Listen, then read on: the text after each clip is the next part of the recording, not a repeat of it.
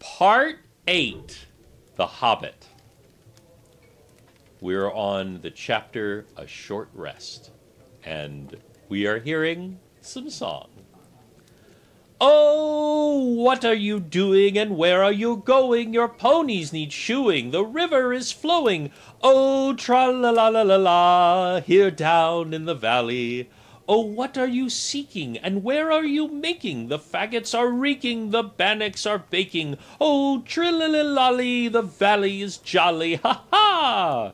Oh, where are you going with your beards all a-wagging? And what brings Mr. Baggins and Ballin and Dwallin down in the valley in June, ha-ha!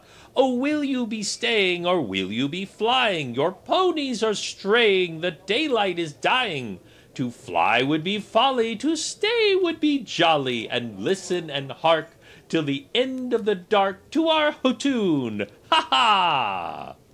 So they laughed and sang in the trees, and a pretty fair nonsense, I dare say you think it. Not that they would care, they would only laugh all the more if you told them so. They were elves, of course. Soon Bilbo caught glimpses of them as the darkness deepened. He loved elves, though he seldom met them, but he was a little frightened of them too. Dwarves don't get along well with them. Even decent dwarves like Thorin and his friends think them foolish, which is a very foolish thing to think, or get annoyed with them, for some elves tease them and laugh at them, and most of all at their beards. "Well, well," said a voice, "just look! Bilbo the Hobbit on a pony, my dear! Isn't it delicious? Most astonishing! Wonderful!" Then off they went into another song as ridiculous as the one I have written down in full. At last, a tall young fellow, came out of the trees and bowed before Gandalf and to Thorin. "Welcome to the valley," he said. "Thank you," said Thorin a bit gruffly, but Gandalf was already off his horse and among the elves, talking merrily with them.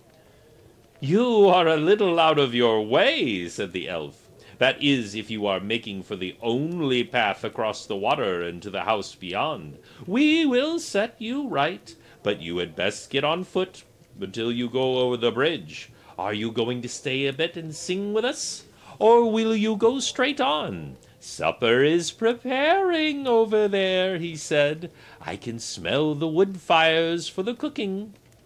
Tired as he was, Bilbo would have liked to have stayed a while.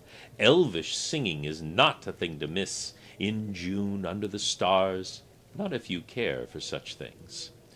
Also, he would have liked to have a few private words with these people that seemed to know his names and all about him, though he had never seen them before. He thought their opinion of his adventurer might be interesting. Elves know a lot and are wondrous folks for news, and know what is going on among the peoples of the land quick as the water flows, or quicker. But the dwarves were all for supper as soon as possible just then, and would not stay. On they all went, leading their ponies, till they were brought to a good path, so at last to the very brink of the river.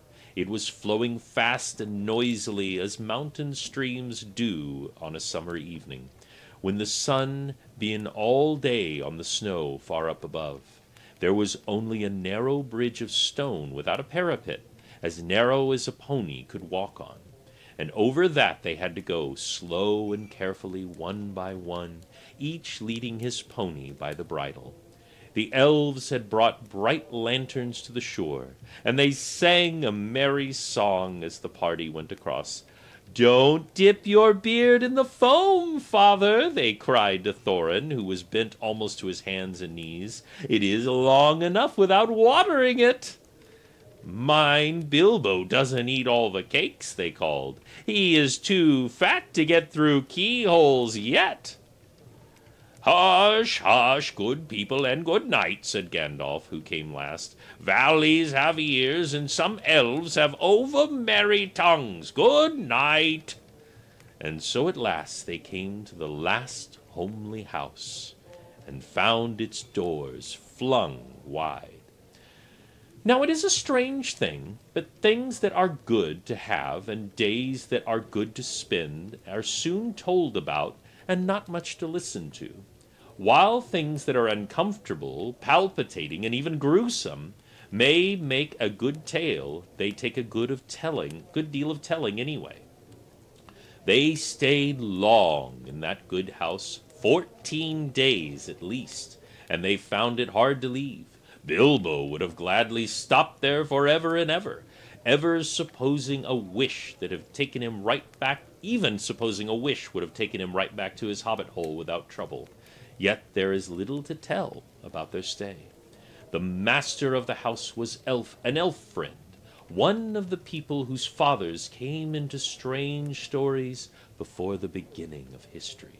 The wars of the evil goblins and the elves and the first men in the north. In those days our tales were still some people who had both elves and the heroes of the north for ancestors, and Elrond, the master of the house, was their chief. He was a noble and fair in face as an elf lord, as strong as a warrior, as wise as a wizard, as venerable as a king of dwarves, as kind as summer. He comes into many tales, but his part in the story of Bilbo's great adventure is only a small one, though important, as you will see, if ever we get to the end of it. His house was perfect whether you liked food, or sleep, or work, or storytelling, or singing, or just sitting and thinking best. Or a pleasant mixture of them all. Evil things did not come into that valley. I wish I had time to tell you even a few of the tales, one or two of the songs that I heard in that house. All of them, the ponies as well, grew refreshed and strong in a few days there. Their clothes were mended as well, and their bruises and tempers, as well as their hopes, were all mended. Their bags were filled with food and provisions, light to carry, but strong to bring them over the mountain passes. Their plans were improved with the best advice.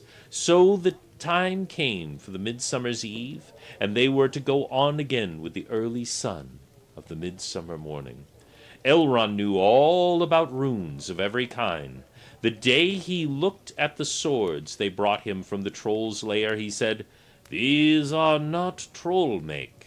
They are old swords, very old. The high elves of the west, my kin. They were made in Gondolin for the goblin wars.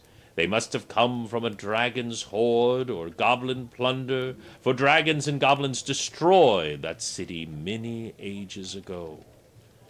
This, Thorin, the rune's name Orcrist, the goblin cleaver in the ancient tongue of Gondolin. It was a famous blade. This, Gandalf, was Glamdring, foe hammer, that the king of Gondolin once wore. Keep them well." "Whence did trolls get them, I wonder?" said Thorin, looking at his sword with new interest. "I could not say," said Elrond, "but one may guess that your trolls have plundered other plunderers, or come on remnants of old robberies in some hole in the mountains of old. I have heard that there are still forgotten treasures of old, either be found in the deserted caverns of the mines of Moria, since the dwarf and the goblin war." Thor pondered these words. "I will keep this sword in honor," he said. "May it soon cleave goblins once again." "A wish that is likely to be granted enough in the mountains," said Elrond. "But show me your map." He took it and gazed long, and he shook his head, for he did not altogether approve of dwarves and their love of gold. He hated dragons and their cruel wickedness, and he grieved to remember the ruin of the town of Dale and its merry bells, and the burned banks of the bright river running. The moon was shining in a broad silver crescent. He held up the map when with the white light shone through it. "What is this?" he said. There are moon letters here beside the plain runes, which says, 5 feet high the door, and 3 may walk abreast." "What are moon letters?" said Hobbit, full of excitement. He loved maps, as I have told you before, and he also liked runes and letters and cunning handwriting, though when he wrote himself it was a bit thin and spidery. "Moon letters are rune letters, but you cannot see them," said Elrond, "not when you look straight at them. They can only be seen when the moon shines through them. And, what is more, those of a more cunning sort must be a moon of the same shape and season as the day they were written. The dwarves invented them, and wrote them with silver pens, as your friends could tell you. They must have been written on a midsummer's eve on a crescent moon, a long while ago." "What do they say?" asked Gandalf and Thorin together, a bit vexed perhaps that Elrond should have found this out first, though really there was not a chance before, and there would not be another until goodness knows when. "Stand by the grey stone. When the thrush knocks," read Elrond, "and the setting sun on the last light of Durin's day will shine upon the keyhole." "Durin? Durin?" said Thorin. "He was the father of the eldest race of dwarves, the Longbeards, my first ancestor. I am his heir." "Then what is Durin's day?" said Elrond. "The first day of the dwarves' new year," said Thorin, "is all should know. The first day of the last moon of autumn is the threshold of winter. We still call it Durin's Day when the last moon of autumn and the sun are in the sky all together. But this will not help us much, I fear, for it passes our skill in these days to guess when such a time will come again." "That remains to be seen," said Gandalf. "Is there any more writing?" "Not to be seen by this moon," said Elrond, and he gave the map back to Thorin. And then they went down to the water to see the elves dance and sing upon the midsummer's eve. The next morning was a midsummer's morning as fair and fresh as could be dreamed.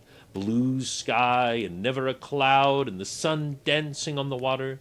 Now they rowed away amid songs of farewell and good speed, with their hearts ready for more adventure, and with the knowledge of the road they must follow over the misty mountains to the lands beyond. Chapter 4. Over Hill and Under Hill. There are many paths that lead up into the mountains, and many passes over them. But most of the paths were cheats and deceptions that led to nowhere or to bad ends.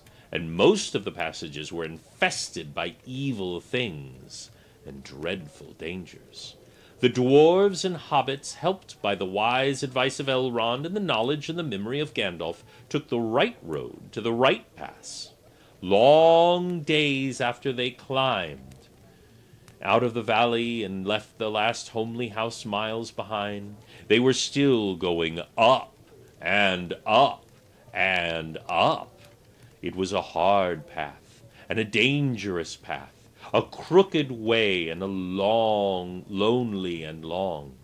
Now they could look back over the lands they had left, laid out before them far below, far, far away in the west, where things were blue and faint.